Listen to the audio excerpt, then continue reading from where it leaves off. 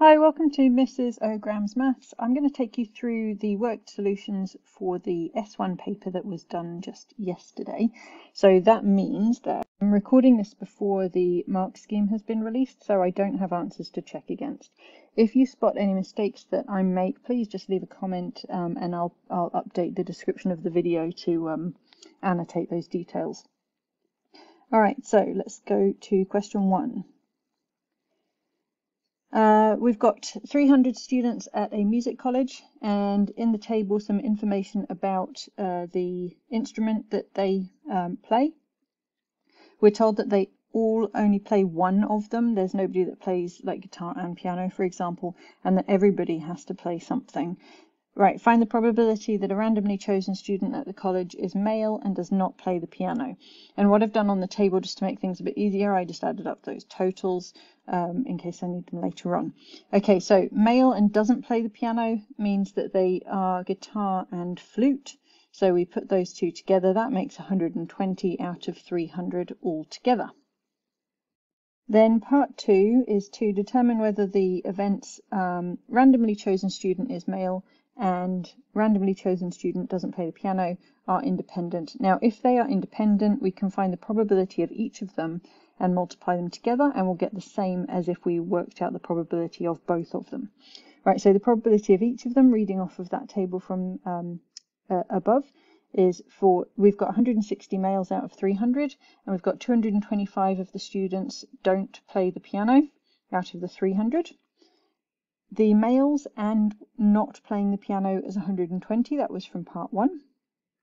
So now we compare. If we did these two separately and times them together, we get 2/5, which is the same as this one here, the 120 over 300. So therefore, the probability of both things together is equal to the probability of those two things multiplied together. Therefore, they are independent events. All right, question 2, how many different arrangements of the letters in corridors? So we have two O's and 3 R's as repeats. 9 letters altogether divided by the repeats comes to 30,240. Then part 2 is to say that we are going to stick a D at the end. So that's our fixed point to start off the first end. And then at the end of that, we've got a space where we are either going to put an O or an R. Okay, so this one actually took me a little while to think about how we actually solve it, and I'm not 100% sure of the solution. So if anybody has reason to believe I've made a mistake, please just put a comment below.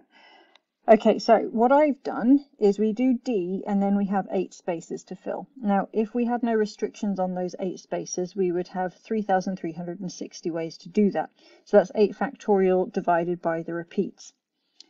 Then I thought the easiest way to think about what the end could be was to think about the things that don't get repeated. So rather than looking for the O's and the R's, because the repeats can confuse things, we could do if I put a C at the end or an I at the end or an S at the end, because there's only one of them, it's a bit easier to think about.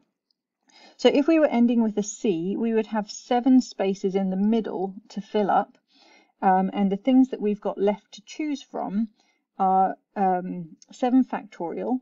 We've still got 2 repeated O's and 3 repeated R's, so we divide by those repeats. So there's 420 ways to make the arrangement where we've stuck C at the end. We do the same thing with I and with S. They come out just the same because there's just one of the I's and the S's. So if we add those up, we got those 3 things that are not what we were looking for. So we can take that away from the total possible for filling those 8 spaces after the D. So we've got the 3,360, take away 3 lots of 420, making 2,100. Now I'm sure there are multiple ways to do this, and I again welcome any feedback if I've made mistakes there. Question 3, we've got another thing about arrangements with perms and coms. So we've got 7 people being made as a team. We can choose from 6 attackers, 5 defenders, 4 midfielders, but we must have at least 3 attack, 2 defense and 1 mid. So then what I've started to think about is the possible combinations that we could do. So 3 attack, 2 defenders and 1 midfielder means that we've already taken up 6 of the spots. We just need to fill in the last spot. So if we could either fill in an extra attacker, an extra defender, or an extra midfield to those 6. Each of those possible options we need to work out separately. So if we had 4 attackers, we would be choosing 4 from the 6 possible, then 2 defenders from the possible 5, and 1 midfielder from the possible 4. Those are combinations because it doesn't matter what order we pick them in, and that comes to 600. Follow the same process for the other 2 options and then add them together to get 2,600 possible ways to make that team. Part 2, the team of 7 is chosen to travel in 2 cars. 4 go in 1 car and the other 3 go in the other. So we've got 4 going in one and 3 in the other. Now once you've picked the 4 to go in the first car, the rest by default go in the second car. So we can actually just not even think about that second car. It won't give us any extra options, it's just the leftovers go in that car.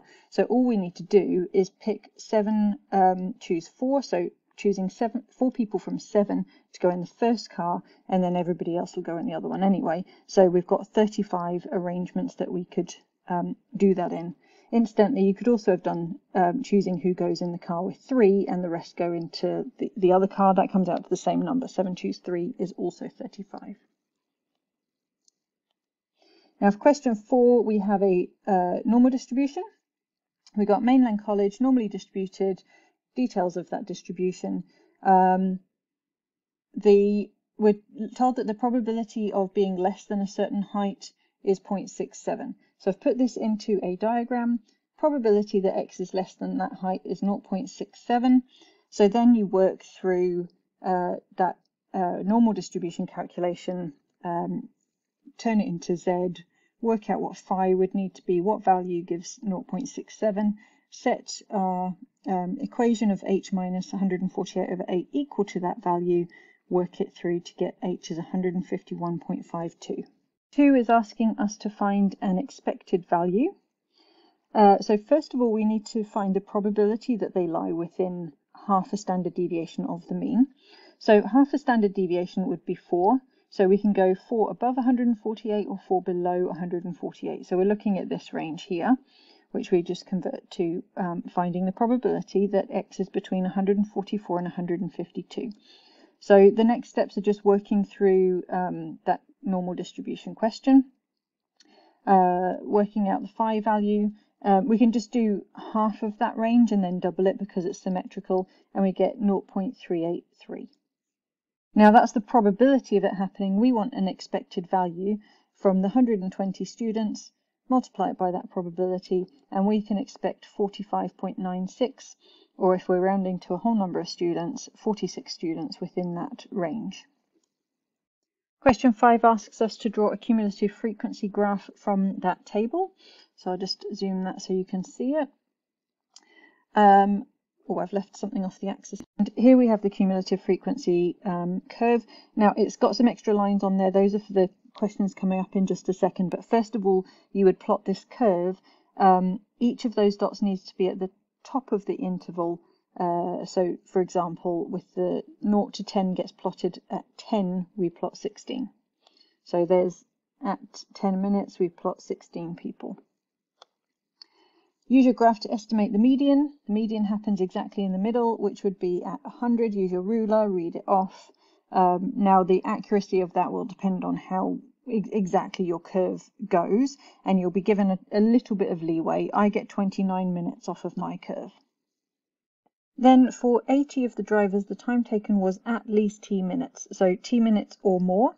So that's saying that our top 80 people was t minutes or more. So the top 80 would be the 120th person and above. So we just read off, and I'll go back to the graph for that. So there's the 120th person, and we can read that off as being 35 minutes. Then calculate an estimate of the mean taken by all 200 drivers to travel to the car park. So for this, we do the midpoint of the interval. So this was going from 0 to 10, we had 16 people. So we do halfway, which is 5 times the 16. From 10 to 20, we had 50 people. So halfway from 10 to 20 is 15, times it by the 50. So we're using those midpoints as estimates for each interval, multiplying by the frequency. That gets us a total of 35,880, which we divide by our 200 people, and we can get 179.4 minutes. We've got a very straightforward probability question for 6, which is 3 red, 5 white. They get selected without replacement. So what's the probability that both are going to be red? We'll have 3 out of the 8 first of all. That red gets taken out, so we're left with 2 out of 7 for the second red, which simplifies down to 3 over 28. Show that the probability of the balls are different colours is 15 over 28. So different colours means that we would have red then white, followed by white then red. And you can get the probabilities of those off the tree diagram, and it's 15 over 28. Given that the second ball chosen is red, find the probability the first ball chosen is red. So first being red, given that the second is red. So that's the probability of the first being red and the second being red, divided by the probability of them both being red, and then the probability of getting white then red. So reading those off the tree diagram and continuing that through, we get 2/7. To do a probability distribution for the number of red balls that we could get, be either 0, 1, or 2. Out of our 2 picks, we might get no reds, 1 red, or 2 of them. And you can use your probability tree diagram to work out the chance of each of those from what we had before. So no reds would be white then white. The 1 red we already worked out in the previous question, white red, red white, and then 2 reds, which we've also worked out in the previous question. You can also check that these add up to 1. The variance of x is to do the expectation of x minus the expectation of x squared minus the expectation of x all squared.